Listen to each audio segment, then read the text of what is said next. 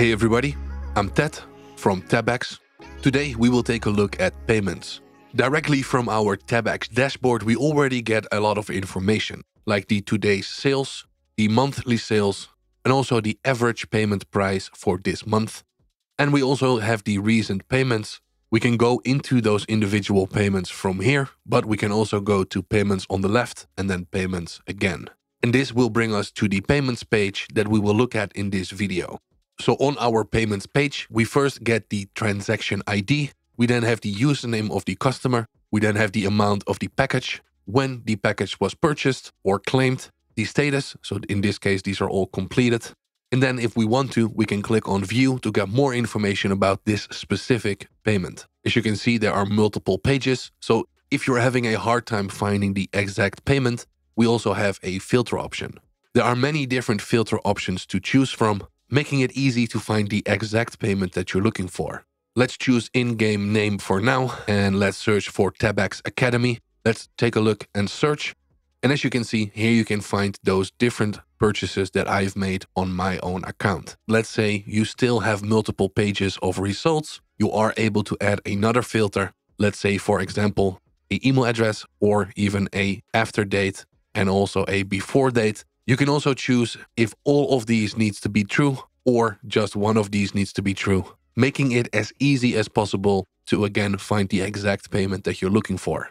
We can remove the filters from here by pressing the X. We can also click clear filters and this will bring it back to the normal state.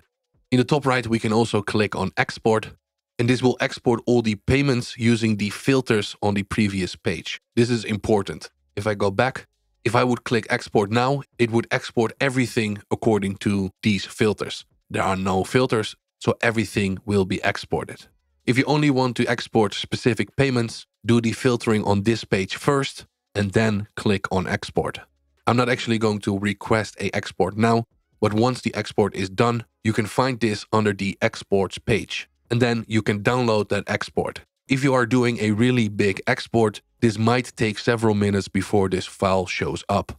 If several minutes have passed and there's no file showing up, the export might be failing because it's too big. If you are having issues doing a massive export, let's say for the whole year, try doing a smaller time frame. That way, a massive export should still go through and you can then manually add them back together. Don't worry though, you are able to do massive exports. If you are having issues though, try making them smaller.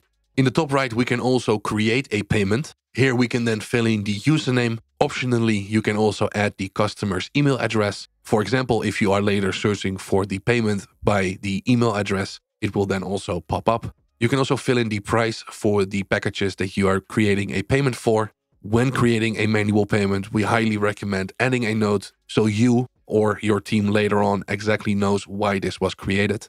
And then you can select from your categories and select the packages that you want to create the payment for. Once this is generated, you can also choose the quantity for each package and then create that manual payment.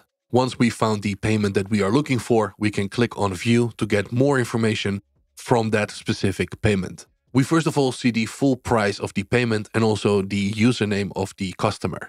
And under that, we have the date and also the time of the payment. For information from the customer itself, things like what did the customer pay, what is their email address, what is their username, what kind of payment this was, etc. Under this, we also have the customer's payment history. Again, you can scroll through this and also go to those individual payments in case you need to see exactly what the customer got. Top right, we can see exactly what packages were inside of this payment. If you want to, you can click on details and this will give you a little bit more information about that package. And from here, you can also directly go to the package if you want to get more information. You can see if the customer used any coupons or gift cards and also if there were any discounts applied.